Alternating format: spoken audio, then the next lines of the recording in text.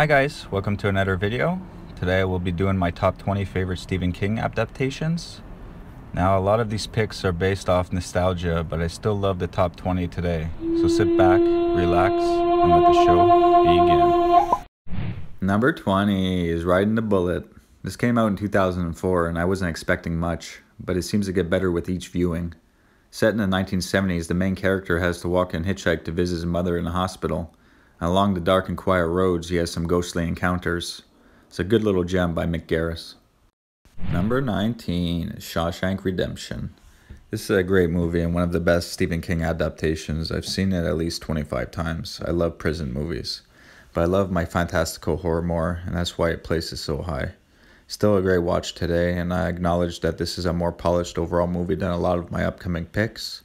But like I said, nostalgia always wins in the end. Number 18 is Apt Pupil. Rest in peace, Brad Renfro. This movie is fantastic. My dad tells me the book is even better, more detailed. Our main character finds out there's an ex-Nazi living nearby. He befriends him in hopes of hearing about the war, but in the process causes Ian McKellen's character as the Nazi to slowly break down and start to lose it. It's a real terrific film. Number 17 is Cujo. This 1983 classic is terrifying. When Dee Wallace is trapped in the car with her son, I feel so uneasy. Not necessarily because of Cujo, but because of when they start to dehydrate. As a parent, I know I would have to take on the beast to save my child. No other options. And that type of horror is the most frightening to me. Number 16 is The Langoliers. This two-part TV movie probably wouldn't make most people's list, but I love it. I saw it when I was 8 and I just love the Twilight Zone type vibe. Although the effects are cheesy, I still love it today. It's also directed by Tom Holland. He did movies like Child's Play, Thinner, and Fright Night, so it's pretty decent. Number 15 is The Dark Half. This 1993 movie directed by George Romero is excellent, and Timothy Hutton playing a dual role is terrific. Really well done movie, and people who haven't seen it, I would highly recommend it. Probably Romero's most underrated movie of all time. Number 14 is Creepshow. Another George Romero film. Creepshow is a fun 80s anthology movie with Stephen King himself in one of the stories, although it's probably my least favorite story of them all. Still a great time. It's great 80s fun. Number 13 is Storm of the Century. This two-part TV movie is one of my favorite to watch during a snowstorm. I love the isolated location, and Combeferre as Andre Lanoge, this sinister demon who plagues Little Tall Island, is fantastic. It's long at around 4 hours, but it flows beautifully and never feels like a 4-hour movie. I love this one. Number 12 is The Night Flyer. This is a great 90s horror movie. Dwight Renfield, aka The Night Flyer, is a terrific monster. The makeup effects are top-notch. The ending is brutal and very satisfying at the same time. Still love watching this one today. Number 11, Needful Things. This 1993 movie is so much fun. Max von Sydow plays Leland Gaunt, an antique dealer. He has something for everybody.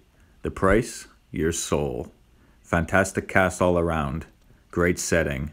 Needful Things needs a Scream Factory release ASAP. Number 10 is It. Another two-part TV movie made in 1990. This one's so much fun. I especially love the first half with the kids in the 50s. And Tim Curry as Pennywise really delivers an iconic performance. I still prefer this version to the new one today. Number 9 is The Graveyard Shift. This is another one I want Scream Factory to do. I absolutely love this 80s cheese. The setting in the mill is perfect, and Stephen Mack as Warwick is iconic. He may have my favorite voice in movie history. I could listen to that man speak for eternity. And now a quick word from our sponsor. You ever run the picker? Number 8 is The Stand. This massive 4-part TV movie is a fun ride. It's extremely long, clocking in at around 6 hours, and there's definitely some low points, but all in all I love The Stand journey. I've seen it at least 30 times, never gets old to me. Mick Garris directs this end-of-the-world epic, and I applaud him for his efforts. Number 7 is Silver Bullet. Whenever I think werewolf movies, this is always the first one I think of. It's such a great 80s film. I love Corey Haim and Gary Busey in this. Rest in peace, Corey. Plays a believable paraplegic, fearing for his life, and some of the kills are downright disturbing. An excellent 80s movie. Number 6, The Running Man. Written by Richard Bachman, aka Stephen King, The Running Man is one of a few books King used an alias for. This movie is so much fun, perfect 80s cheese, so many quotable lines. Schwarzenegger was on the verge of becoming a superstar, and I always love revisiting this film. Number 5 is Pet Sematary, quite possibly the most terrifying Stephen King adaptation ever. This movie still scares me today. There are a few scenes, most notably the death of Gage, that are very tough to watch. I always seem to close my eyes. Very effective horror film in more ways than one. Number 4 is The Shining. Although Kubrick pretty much just used some elements of King's book, most notably the Overlook Hotel, the two stories are very much different. Every time I watch The Shining, I just feel like I'm watching a masterpiece from the opening shot. Watching Jack Nicholson slowly break down truly is one of the best performances in movie history. Such a classic. Number 3 is Stand By Me. I love this movie. The director Rob Reiner really delivered a true timeless classic. Fantastic ensemble of actors, a great 50s setting, and a tremendously fun journey that I never get bored of. Just a beautiful movie with a great soundtrack.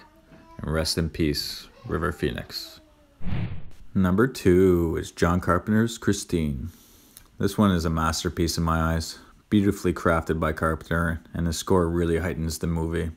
The cast is phenomenal, and to watch Arnie's transformation along with his car Christine is remarkable. For 1983, some of the best special effects, and still holds up today. Love this one. Number 1 is Misery. Another masterpiece delivered by Rob Reiner. Misery is terrifying. Just imagine yourself in Paul Sheldon's position, played amazingly by James Caan. It's unnerving. You're trapped by the weather, you're trapped by your injuries, and you're trapped with a real nut who thinks she's your number 1 fan. Kathy Bates is phenomenal, on par with Anthony Hopkins as Hannibal Lecter. Just such a classic. So that's the list, guys.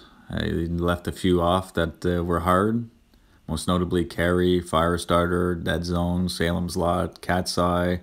Sometimes they come back, Thinner, but I couldn't fit them all in. So thanks for watching, and let me know what you think of the list. Take care, guys. Bye.